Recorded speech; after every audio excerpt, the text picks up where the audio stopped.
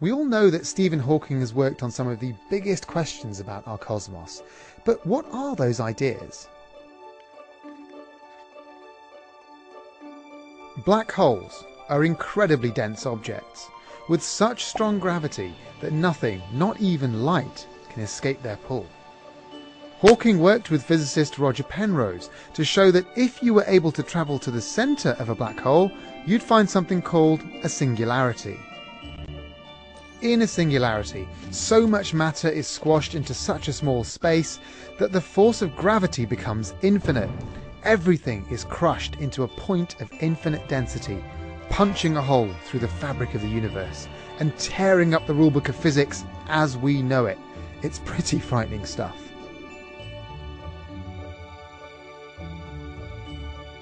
You might think that a vacuum is empty, but it's not, at least not according to quantum theory. It's fizzing with particles and antiparticles that pop into existence from nowhere and then disappear.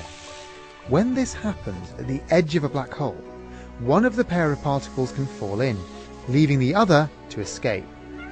This tiny stream of escaping particles is known as Hawking radiation.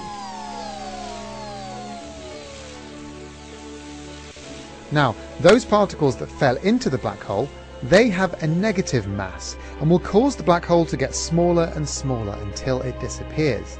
It'll take a while, in fact a very long while, but in its final moments a black hole will explode with the energy of 1,000,000 nuclear bombs, leaving nothing behind. So why is Stephen Hawking our most famous living scientist? Well, he showed that at one point everything in our universe was squeezed into a singularity, which then exploded into the Big Bang, eventually forming galaxies, stars, planets, you, me, everything in existence. That was the beginning of our universe. And I suppose the incredible thing is that he came up with all these profound, provocative insights without the convenience of being able to write anything down. He did it all by thought alone.